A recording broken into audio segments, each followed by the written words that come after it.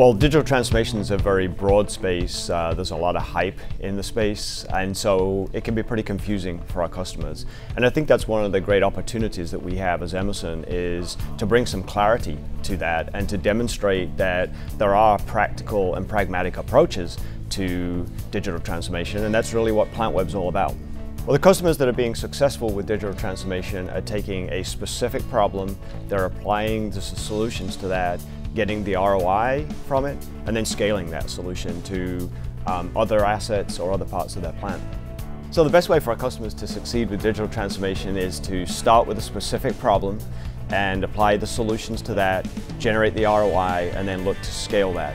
But it's also important that they think about the people side of things, what it means to have adoption of the technology, engage people in that, and make sure that whether it's operations, IT, engineering, that they're all involved and aligned to make sure that the project's successful.